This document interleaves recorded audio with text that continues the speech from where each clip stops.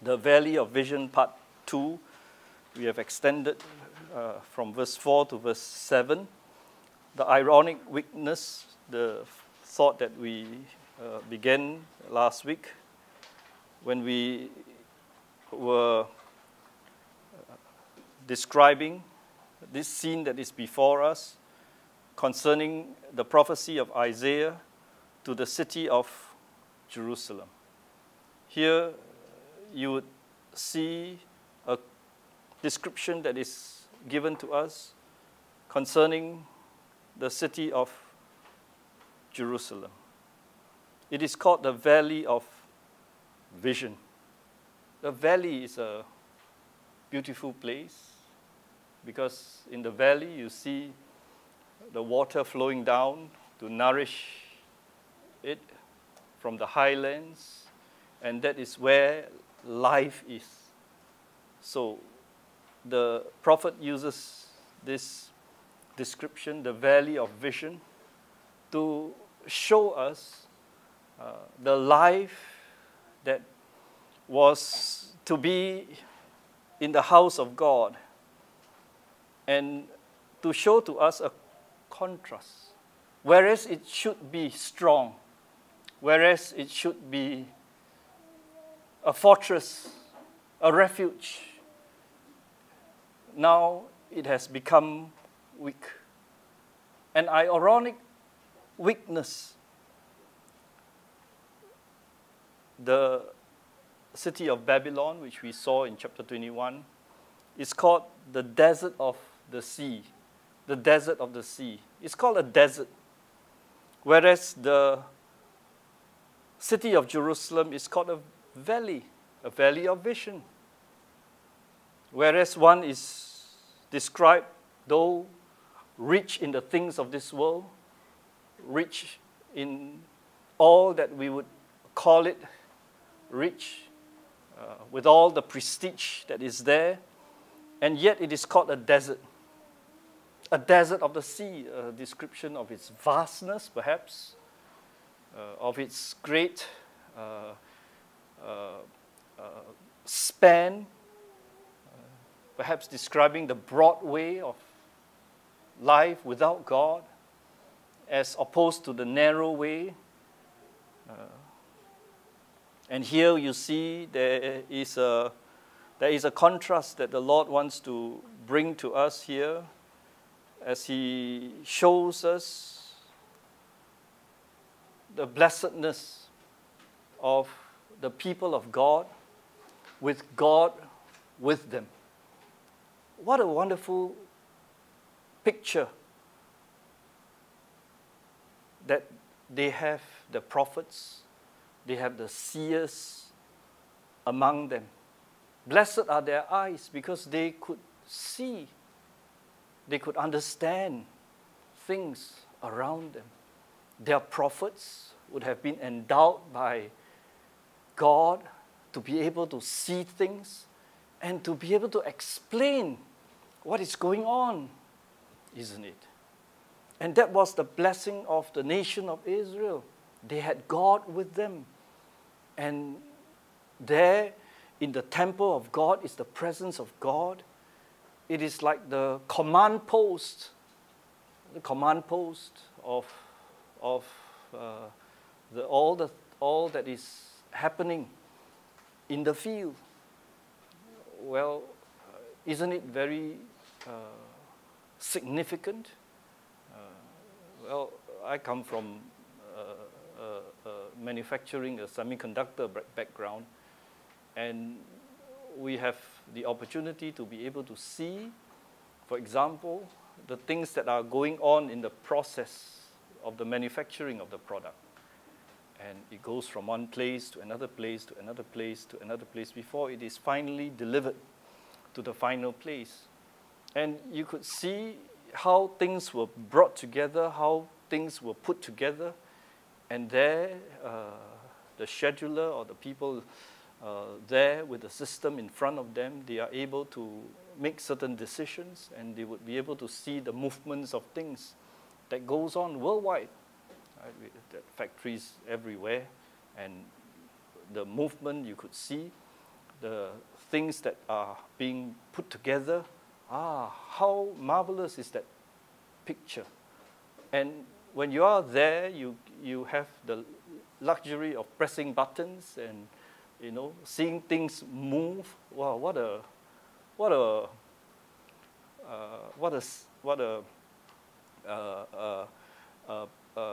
position of privilege, isn't it? That was Israel. Israel had God with them, and therefore omnipotence, omnipresence, omniscience. They had the all-knowing God, the all-wise God. They had the all-powerful God with them, the ever-present God who can see all things everywhere. So when you have the Lord with them, they were supposed to be the most blessed of all people, isn't it? When we have the Bible with us, when we have ministers with us to show us the way that the Lord is leading us, how privileged we are. And therefore, we would expect to see fruit. And you'd expect to see in the valley life, isn't it? Life flowing in that valley. But here, the valley of vision is described as a burden. How come it has become a burden? It was a place where blessings are dispensed. But it has now become a burden. Well, why has it become a burden? Because you see that the people in that city were no longer the city on the hill, the city with a light shining as a beacon to show the way. And Matthew Henry keenly observed, he says, now the burden of the valley of vision here is that which will not quite ruin it, but will frighten it. For it refers not to the destruction of Jerusalem by Nebuchadnezzar, but to the attempt made upon it by Sennacherib, which had the prophecy of Isaiah 10 and shall meet with the history of Isaiah 36. The Assyrian army is going to come and is going to impoverish the city of God. But they are supposed to be a city of God. Why were they impoverished? Well, you see here in our text a description of the terror that is shown to us of the city of Jerusalem. It is supposed to be a city prospering with the vision of God and with the laws of God, where the people of God are the happiest people because they have the wherewithal for life. But what has taken place? Why is the city now become fearful? Why is there a change that is taking place? Well, here is described in our text here in verse 2. Thy slain men are not slain with the sword, nor dead in battle. You would think that for a city that is strong, it would stand up to its enemies, isn't it? But here, the city is not standing up to its enemies. And the slain men were not slain with the sword. They were not fighting. They were not fighting at all. But verse 3 tells us that the rulers are fled together.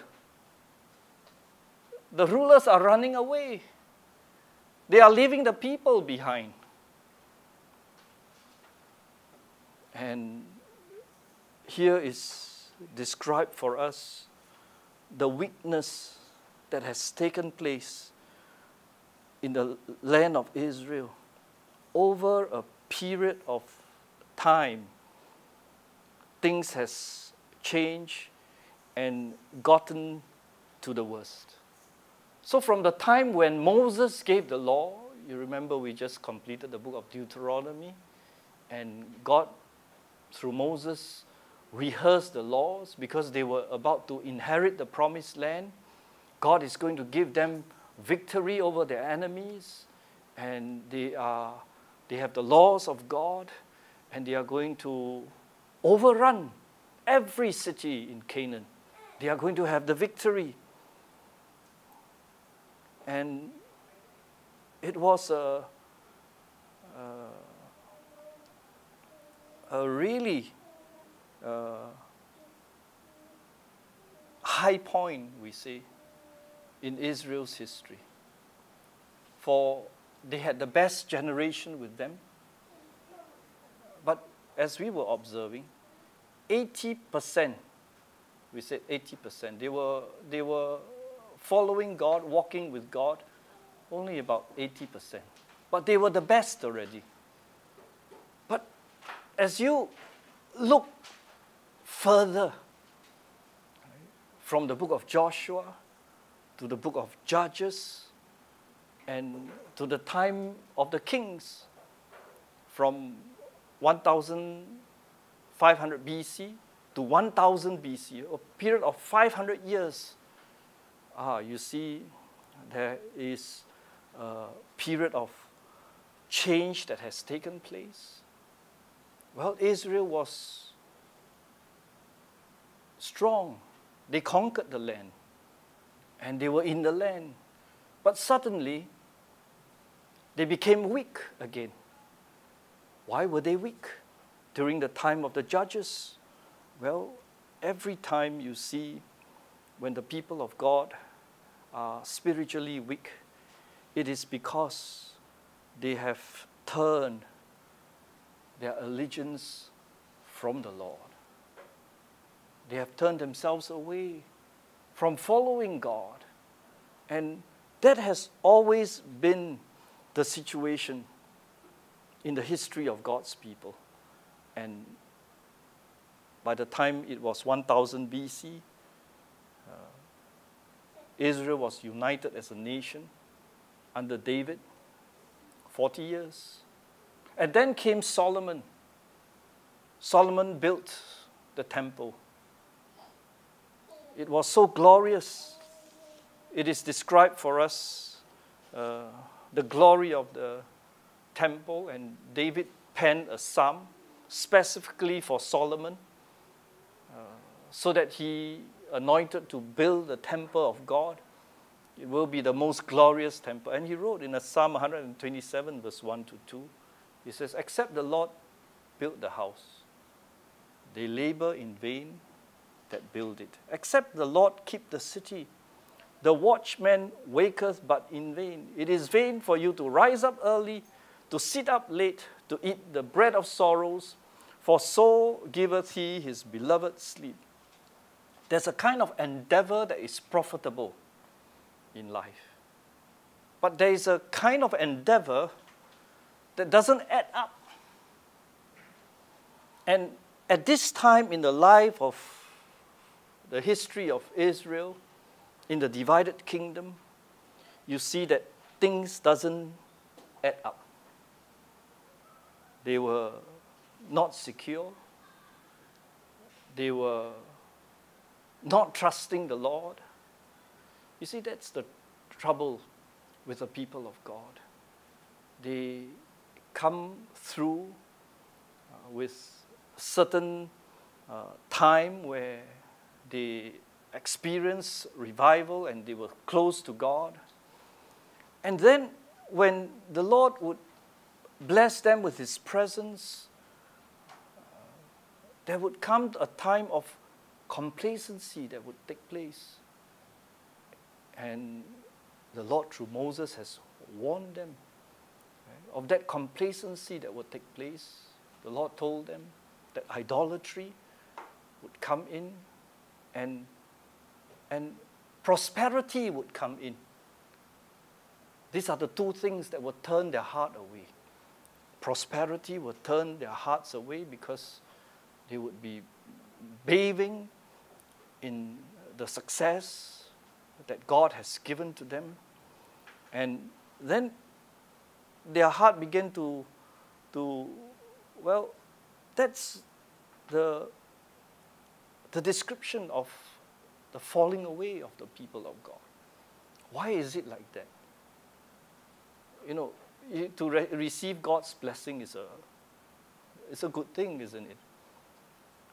That you would, the Lord is with you, and the Lord brought the former rain and the latter rain, so you have your harvest, and you are happy with each time the harvest comes.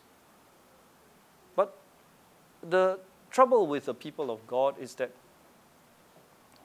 when the Lord prospered them, there is come a time when they were looking to their fortifications, looking to themselves, looking to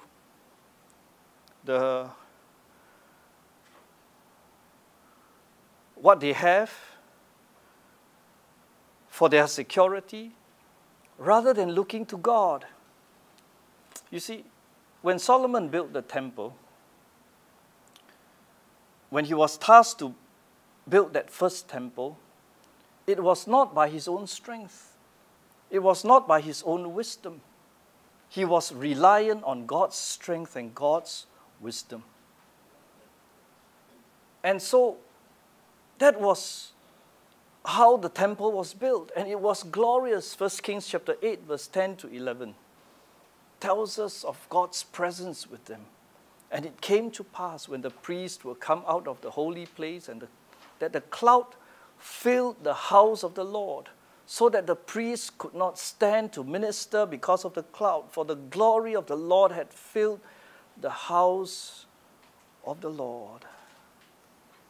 Here we see how wonderful it is of industriousness that is tinged with a strong sense of reliance on God's providence for true success. In other words, we are working hard, but our hard work is undergirded by God, leading us along. Our strength is not our own strength.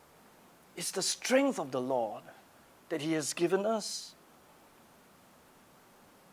And here, the conditional clause, except the Lord build the house, they labor in vain, except.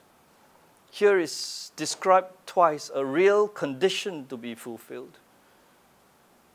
That it will be an undeniable fact that God, if God is not in the building equation, the project will fail.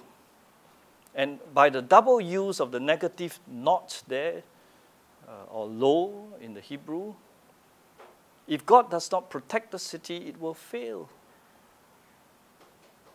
So if God does not undergird us in any work that we do, it will fizzle to nothing. Except the Lord would bless. You see. So there was the rich man who wanted to build a bigger barn without God's blessing. And what did the Lord say to him? Soul, thou hast much goods laid up for many years. take thine ease, eat, drink, and be merry. And God said to him, Thou fool, this night thy soul shall be required of thee. Then whose shall these things be, those things be, which thou hast provided? So is he that layeth up treasure for himself, and is not rich toward God. So here is a description of trembling because the city of Jerusalem was not rich toward God. When we have not God with us, that was the scene with Belshazzar, the last Babylonian king, who did not acknowledge God. God sent his judgment by his own handwriting on the wall of the banquet hall. Belshazzar blasphemed God by using the vessels taken from the temple to drink. And the writing of the wall, on the wall, Mini, Mini, Tikal, Upasin. This is the interpretation of the thing. Mini, God has numbered thy kingdom and finished it. Tikal, thou art weighed in the balances and art found wanting. Perez, thy kingdom is divided and given to the Medes and the Persians. God's judgment came upon him that very night. Daniel chapter 5, the last two verses. In that night, Belshazzar, the king of the Chaldeans, was slain. And Darius the Mede took over the kingdom, being 62 years old. The ironic weakness, that's the thought that we have. God's people are supposed to be strong. They are supposed to have God with them. And why is it that here you see Isaiah in chapter 21 and 22 lumping Babylon, Edom, Arabia, three hidden lands with the dwelling place of God? What has God's house to do with the lands of the world, the city of worldly powers? What has it got to do with the city of the living God? What was the association we were mentioning? Well, the association is this, that Jerusalem is now like Babylon. What a sad thing. When the house of God, the homes of God, the people of God are not worshiping God anymore. God is not the center of their endeavor anymore. And although there seemed to be some semblance of piety there, but there's no real life. There's no real victory. And they are just trudging along there. And that's a very sad thing, isn't it? When the people of God is dealt with the world. Isaiah labeled the inhabitants as slain men, not slain in battle by the sword, but death that comes by pestilence and hunger. Well, that's a slow death that is being described there, and Jeremiah described it here in this way in Lamentations chapter 4 and verse 9. They that be slain with the sword are better than they be slain with hunger. For these pine away, stricken through for one of the fruits of the field. A slow death. Slow death. You slowly feel the torture. Whereas if you are slain, well, that's it. One cut, and that's it. Life is gone. Very fast. The pain is little. But here, the description for us is that they are not slain with sword. They didn't die in battle. It was not a glorious, heroic death. But they die because they were surrounded and they couldn't get out. And the prophet describes for us how they became like prisoners in their city. And the rulers, instead of defending them, fled. And we were mentioning how sad it is. The king Zedekiah ran from the garden of the city to escape into the plain. And where did he go? Well, he met the Babylonian army in the plains of Jericho. Jericho was the place where they first entered the city, the promised land. It was the place where the Lord led them with the conquest to overcome their enemy.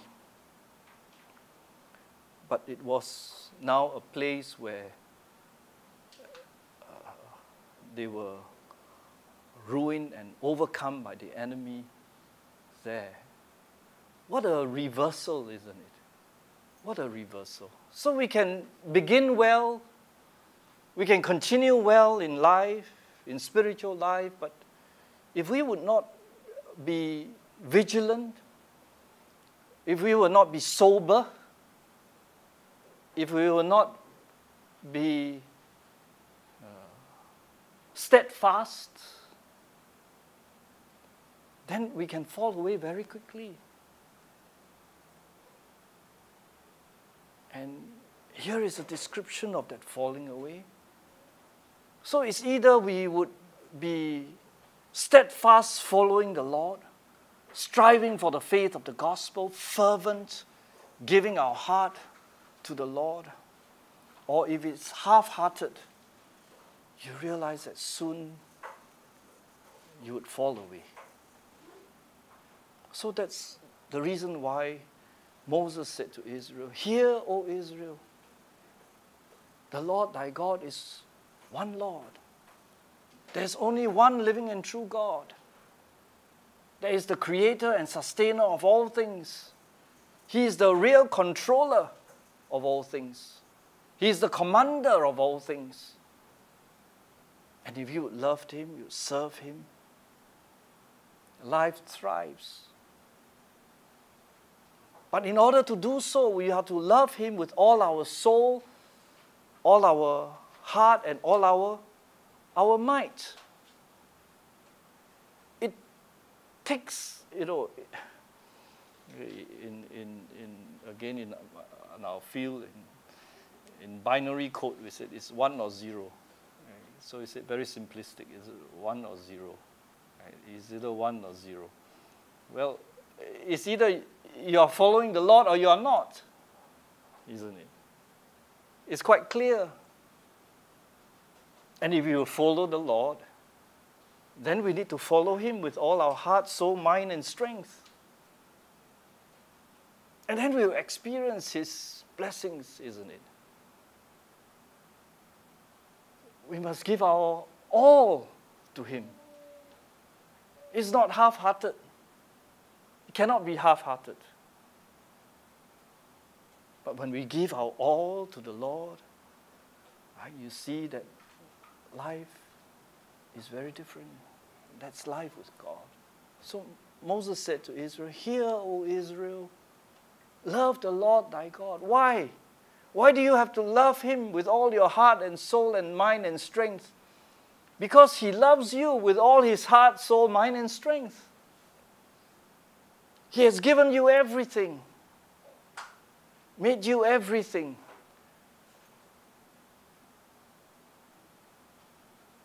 The best he has given to you. Do you see it? Will you cherish it? Israel didn't. And they were not serving God with their hearts, but they had idols in their lives. And those idols were ebbing, slowly eating their life away.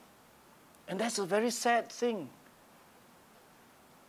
And this is a description of the gloom that the prophet was trying to paint to us. The city is no longer glorious. Her inhabitants die of famine. Her rulers, who should take measures to defend her and abide with her to the last, flee away. And even at a distance, they are being caught, being captured and bound. The theocracy goes down in disgrace. God's kingdom in disgrace. The members of the holy kingdom of God betrayed that kingdom. The people of the world take captive and bind them. How sad it is that we would allow the world to capture us, to take away our affection. And yet we see that the Lord's plan is not thwarted. The Lord's redemption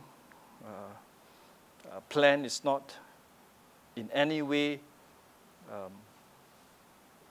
disturbed by the weakness of the nation of Israel. In fact, by the time of Christ, you will see that God will use just 12 disciples after the Lord was ascended to heaven. 12 disciples. And with these 12, all the 12 were, nothing. They were counted as nothing by the world. And yet, the Lord will use that 12 to gloriously overturn the entire Roman Empire. And you see, we are not dealing with human strength, human affairs, human ways, but we are talking about God, God's ways. And He's playing the big chess game, as it were, moving the pieces, moving the things around. Can you see it? God moving the things around the world today. You need to see, isn't it? This is God moving. This peace is from God. He's doing this. He's doing this. Can you see? The Lord wants us to see and to know His plan and to be a part of His plan. Isaiah breaks out in grief and lamentation when he saw the vision. The people of God, what happened to them? They were not serious. They were not loving the Lord. And today we say, are you reading your Bible? We are going through the Old Testament. It takes quite a fair bit of resources to print the Bibles, to collate them, to put them together. And all we have to do is to open our Bibles and to read them. I pray that, our effort is not in vain, is wasted, but that you are taking time to be serious. You are serious about your own spiritual growth. You are serious about your own spiritual life. You are taking time to grow in the grace and knowledge of the Lord Jesus Christ. How can we grow in the grace and knowledge of the Lord Jesus Christ? Except we would take time to meditate upon the Word of God. Take time to study the Word of God. Take time to dwell on the God's Word. You see, that's the only way we can grow. Have we been doing that, dwelling upon the Word of God? I say that those who have been dwelling upon the Word of God, well, I hear many good reports of those who have been dwelling on the Word of God, taking time to study, how they have made progress, how they are seeing things. God is showing them the things that God wants them to see. I'll just give you an example. The names of the line of Shem and the names of the line of Ham. If you were to make a study and trace the names of that line, you would be able to see those are very godly names that are there. The line of Shem. But if you look at the line of Ham, What kind of names are there? The description. You don't know what's going on with that group there. But whereas this, you see there is strength, there is grace. Where are we? Where are we? Well, for if we are not seeking the Lord, then it is the day of trouble, verse 5. For it is the day of trouble and of treading down and of perplexity by the Lord God of hosts in the valley of vision, the breaking down of the walls and the crying to the mountains. The Lord of hosts is now contending with the valley of visions. The enemies with their battering rams are breaking down the walls, and they are in vain crying to the mountains, keep the enemy off. Well, we were mentioning that Jerusalem is surrounded by mountains. They were supposed to be a fortified city, and there in the valley, a really safe place. But the enemy has come. Verse 6, Elam bare the quiver with the chariots of men and horsemen. Kir uncovered the shield, the great numbers of the enemy. And it came to pass that thy choicest valleys shall be full of chariots, and the horsemen shall set themselves in array at the gates. What is happening? Instead of going to conquer, we are being conquered. Right? They were supposed to be going forth. If we are not going forth with the gospel, what are we doing? We are not going forth with the gospel. We are sitting, resting on our laurels. Well, I say destruction is coming. Curl, there is the meats, muster up their arms, unshelve the sword, uncover the shield, getting ready for battle. Everything ready for the besieging of Jerusalem. So the choice valleys of Jerusalem, they were used to be clothed with flocks and covered with corn, now shall be full of chariots of war. At the gate of the city, the horsemen shall set themselves in array to cut off all the provisions from going in and to force their way in. What a condition must the city be in that was beset on all sides with such an army. Why is it happening like that? Why is our life breaking down? Because we are not seeking the Lord. But every time when Israel sought the Lord, God never failed to revive them. God never failed to strengthen them. God never failed to make good their efforts when they would follow Him. That's the history of Israel, and that's a picture that the Lord wants us to see in the valley of vision. With such privilege and yet poor results. Why like that? Let it not be so for His church in these last days. You know, God is allowing time for us. We are not going directly, it seems, into the Antichrist kingdom. But God is intervening, working in a miraculous way. And if you see it, you realize that God is still giving us time for the gospel work.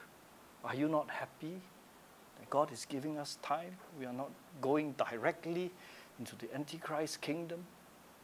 Are you not happy that the Lord is allowing us time to serve Him?